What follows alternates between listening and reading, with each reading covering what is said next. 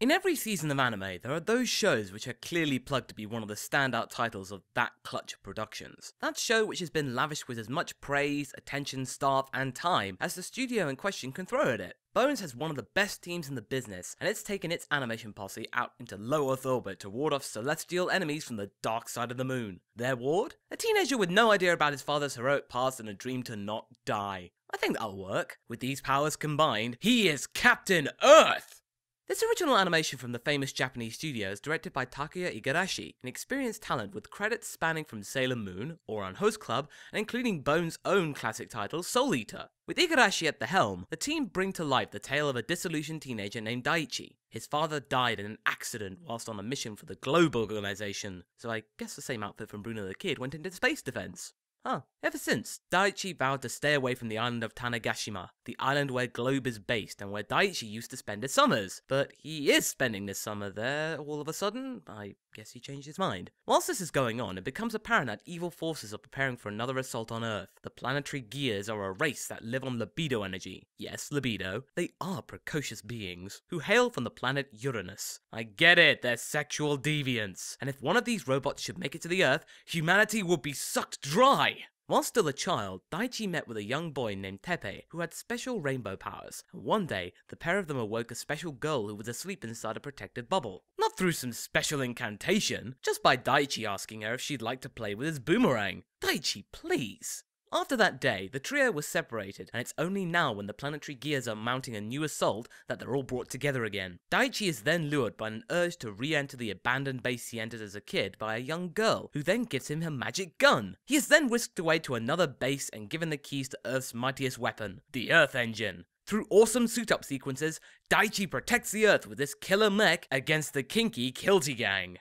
I forgot to mention earlier that Igarashi and his chief writer Yoji Enikido worked together on another Bones mecha series. I did that for a reason, and here it is. They helped create Star Driver. The second I realized this factoid, Captain Earth's aesthetic and flamboyant style with less of a regard to narrative cohesion made perfect sense. Other parallels were made clear. The use of a summery island as a backdrop, sensual robots, singing alien girls instilling power, intricate mech designs, and transformation sequences. They all correlate. However, in my opinion, I feel that Captain Earth is a slightly more grounded series in comparison to Star Driver. It's as if the producers took a leaf out of the more recent Gundam series book and made something a little more stock. But that's not stopped Star Driver's ideals trickle into the show's look and feel. This focus on presentation has led to a production which is very gorgeous and more than able to hook people in on looks alone.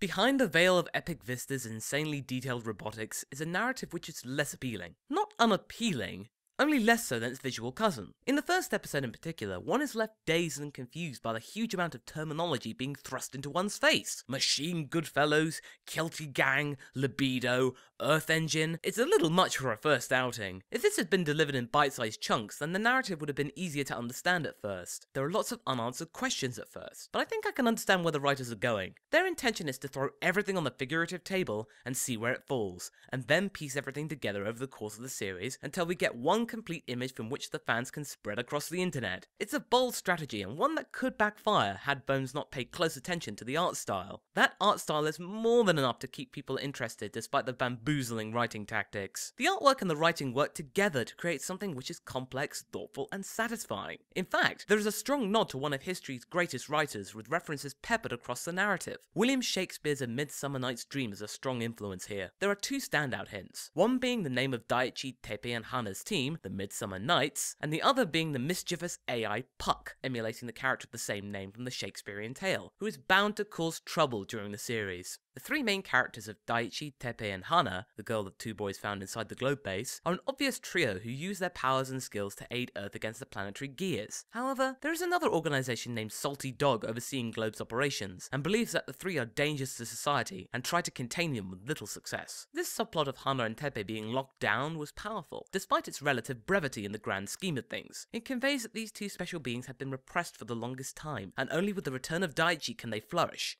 And they do. They have the chance to be themselves and form new personalities alongside their new friend and cohort. This is but one of Captain Earth's elaborate pieces to be used to complete its ultimate puzzle. What viewers will have to understand when watching Captain Earth is that this is not an episodic tale. You can't miss one single episode, as important puzzle pieces will be placed down, and new pieces will be brought into the mix. You'll be lost if you don't pay close attention. If you do, you will be rewarded with a beautiful show to look at for 24 minutes weekly. The show's mission to be Spring 2014's champion is on course for becoming a reality for the general anime audience. This show is going to be huge across the international anime community. Does it do that for me? Yes, to a point. I really like this show and it's probably going to be in my top 5 anime of the season, but it's not quite #1 material. There's plenty of time for that to change though. I'm certainly going to see how this puzzle forms over the coming weeks. Captain Earth is available to stream on Crunchyroll. My rating?